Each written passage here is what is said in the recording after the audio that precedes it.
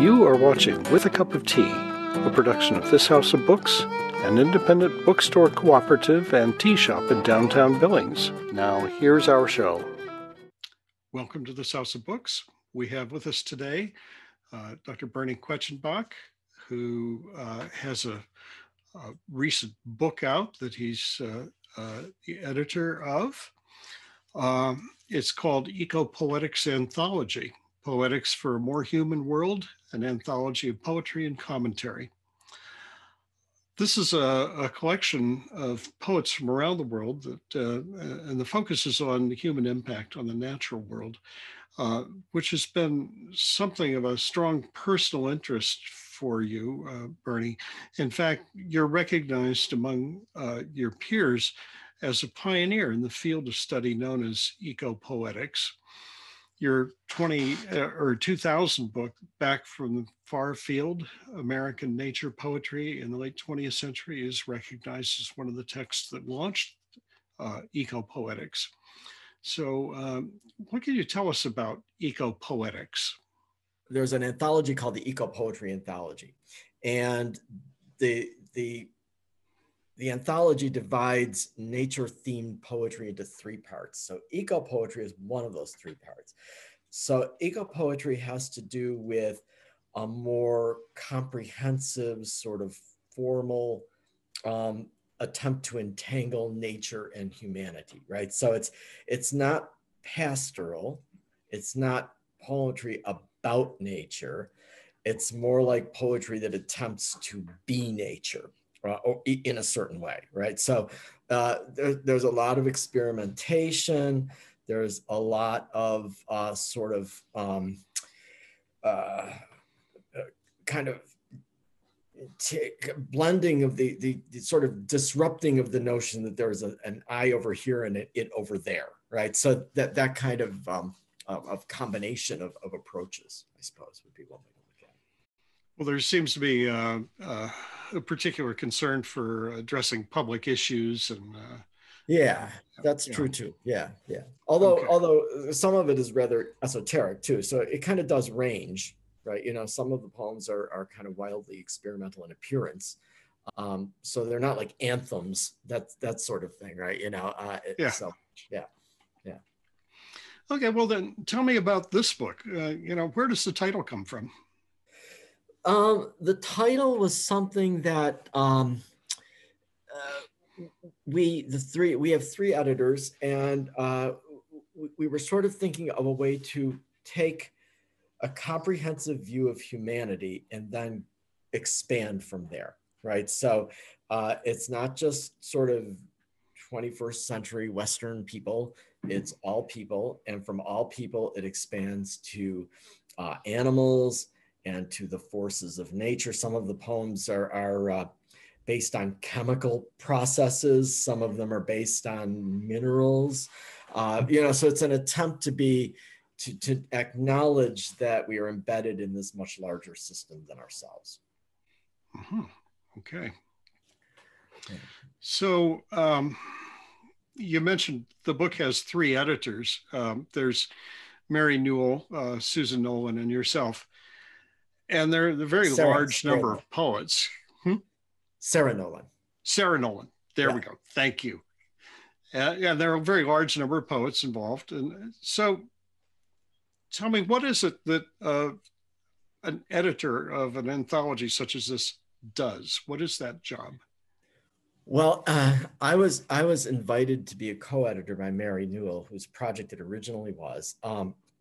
And we added Sarah later. So as editors, we tried to define the kind of field we were interested in. And we wanted it to be both broad-based and to have some sort of integrity at the same time. So we wanted it to have like a kind of conceptual unity, while at the same time be international in scope and as vast as we could make it. So part of what we did was try to expand the base of what we were looking at. It started as a special issue of a journal, and the journal was called Dispatches from the Poetry Wars. right? And the journal included both poets and critics and reviews. And we dropped out the reviews when we made it into a print volume, just because reviews seem more time sensitive, you know, and we wanted it to be something that would last. But we still have both the poetry and the criticism. And we tried basically to expand from there to include poets from other places. I think we have 5 continents represented, something like that. We are a little short on Antarctic poets. We couldn't, you know, but you know, and to have a sort of sense of it's all contemporary writers. There are some translations. There are some echoes. For instance, one of the contributors is a three-person sort of team that collaborates on responding to Emily Dickinson. So there are some echoes from the past in there as well, right? You know, but it's so that's what we were looking at. We wanted to include things that sort of reflected the more experimental, you know, things that aren't often in other anthologies, as well as one of the things we were thinking of is how to make this a unique contribution, right, to its field. Yeah. So as editors, what then did you do? Well, we advertised, right? We put out generally, well, we put out some calls for submissions. We evaluated those submissions as they came in. We built a big grid with them basically, and we had them yes, maybe, or no, and then we revised them basically from there.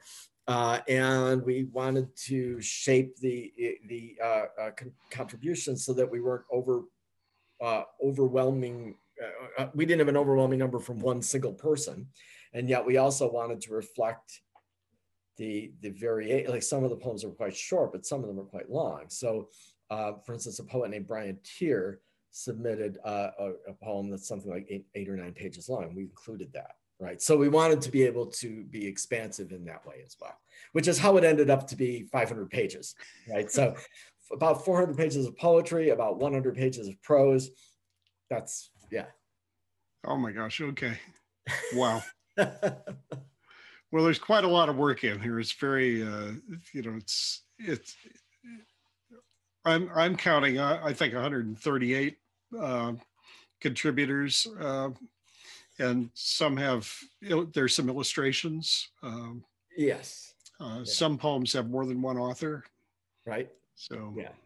Yeah. 140 is a nice round number that pretty much reflects how many people are involved in it. Yeah. There we go. Yeah. In any case, it's a lot. Yeah. So, yeah. Well, so this is just launching now. Yes. Yeah. And it's available from a variety of sources, including, I'll just mention, this House of Books in downtown Billings, Montana. Anything else that you want to mention about this? Yeah, I should also mention that 2 undergraduate students made significant contributions. The cover was designed by a student at Washington State, I think, University. They had a contest, and the design of the cover came from an artwork that was produced in that contest. And we had here at MSU Billings, we were able to work with a student intern named Bree Barron, who is the primary designer for the entire book. So, which was a huge undertaking. And it is. We would not have this book today if not for her, right? You know, so yeah. Yeah, it's underestimated very often how much work goes into the design of a book. Yes. It's a lot. So right. Yeah. Fabulous. Well, we should get a hold of her maybe and visit with her next. Yeah. She's in town, so yes. Okay. Yeah. Well, okay. Well, thanks so much for visiting with us about this. We'll be looking for the book at this House of Books, and I think it's there. It shows up on the website, so it's there. Yeah. Okay. Thanks. All right. Thank you. This has been a production of This House of Books. If you'd like to be a part of the cooperative, please visit thishouseofbooks.com/get-involved.